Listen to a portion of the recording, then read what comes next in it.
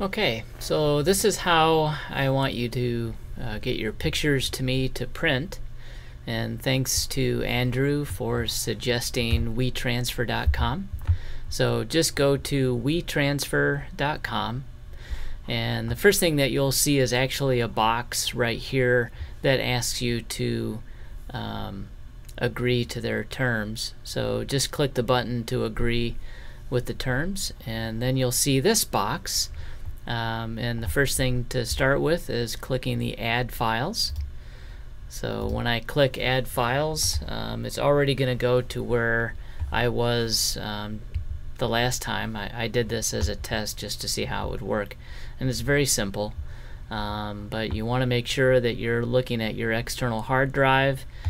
Go into a folder of pictures. Make sure that you go to your high-res pictures and select a high-res file to transfer. Click Choose. So it loaded that file in there. Then I'm going to type in the email address to where I want it to go, and since I've already done that part, it just came right up as a choice. So you'll want to make sure you send your pictures to my email, my prin.edu address.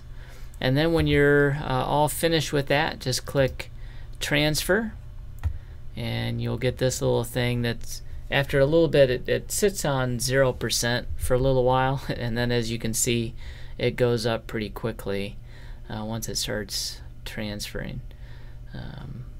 So there it goes, 100%, transfer complete, then click OK. You can skip that part, and now it's ready to transfer more if I want to. And when I go to my email, you'll see that, let's see if I can force it to check and find it. This part's not really important for you to see, but basically I will get an email that you've sent me something, and when I click on it, it'll take me back to a WeTransfer web page where I can download the image. And when I've downloaded it, you will get another email letting you know that I've downloaded it.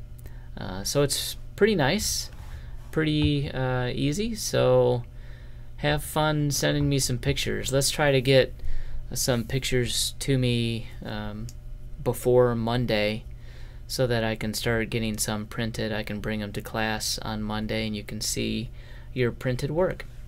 Alright, talk to you later. Bye.